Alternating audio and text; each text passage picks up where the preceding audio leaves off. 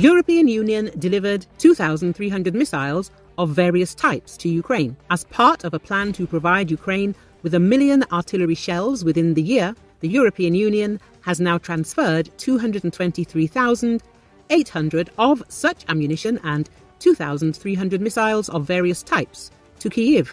European Union spokesman Peter Stano told this to AFP. Member states of the European Union have delivered around 223,800 artillery ammunition, long-range self-propelled precision-guided munitions, as well as mortar munitions and 2,300 missiles of all types.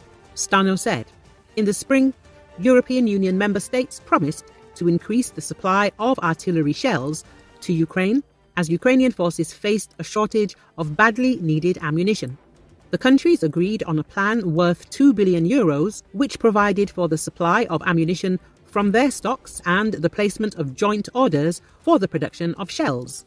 The goal was to transfer 1 million ammunition shells to Ukraine within 12 months.